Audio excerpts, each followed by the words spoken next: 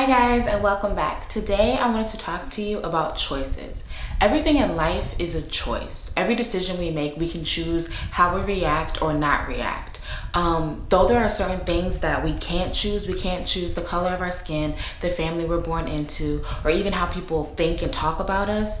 We have the option to accept the things that we can't change. We have that choice to accept that.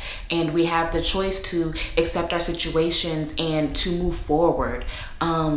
So just remember that everything is a choice and we can choose how we react or not react, because inaction is a choice. Remember that not doing anything is a choice. So just always remember that we have the power and the ability to choose how we want our life to move forward and how we want our journey, how to progress that and how to just continue to move forward, because we have that choice and we have that power. So that's all I have today about choices.